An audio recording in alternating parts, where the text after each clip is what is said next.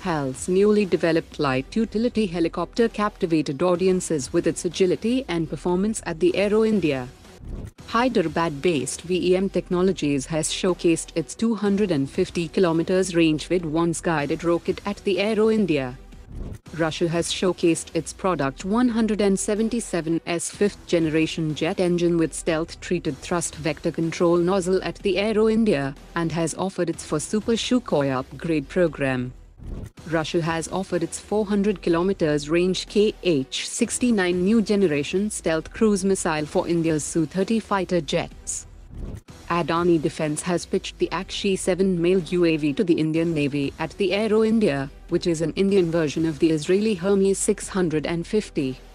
The DRDO developed Archer NG will conduct its first flight next month. However, the weaponized variant of the Archer NG will be ready by 2028. The DRDO has showcased a new modified version of the TAPAS drone model at Aero India 2025 that will be demonstrated very soon. Russia has announced that the first export version of Su-57E has entered production for the first foreign customer that will receive the first aircraft in 2025. Hyderabad-based Unnayan Defence Technologies has showcased its next-generation Hand-Held Anti-UAV hard kill system.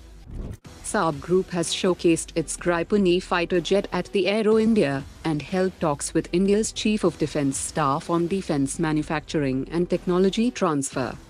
French firm Thales and Bharat Dynamics have signed a pact for the initial supply of StarStreak laser beam riding man-portable air defence systems with the Indian Army, that will be delivered this year.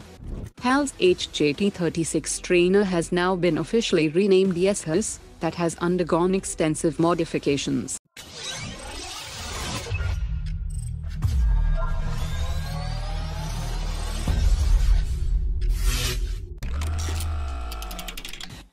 Russia has showcased its product 177's fifth-generation jet engine at the Aero India 2025 and has pitched it for India's Super Sukhoi program. The product 177's features stealth-treated thrust vector nozzle and has been designed for fifth-generation multi-role fighters.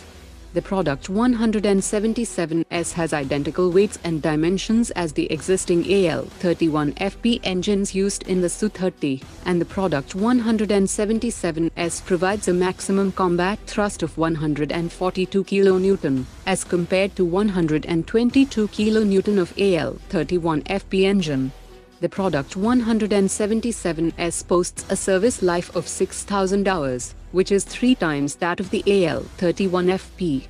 Given the high degree of component commonality between the AL-31FP and the product 177's engines, HAL could transition relatively easily from manufacturing the AL-31FP to producing the product 177's locally.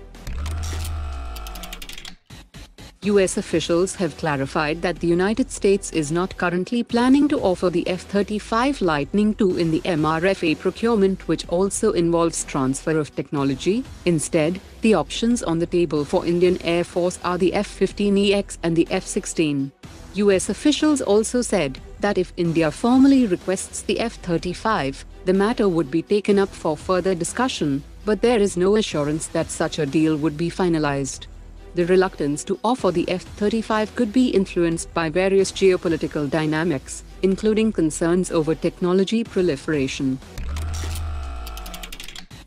On the sidelines of the Aero India 2025, Aeronautical Development Agency officials have revealed that all the jigs and fixtures have been completed, and the Tejas Mk2 airframe is on the assembly line. The Tejas Mk2 rollout will take place later this year, followed by its first flight in the first quarter of 2026, and will enter series production by late 2028. They also said that Hindustan Aeronautics has already initiated manufacturing activities for the AMCA fighter, and the AMCA rollout will take place by the end of 2026, and the first flight in 2028. Today's top 3 comments.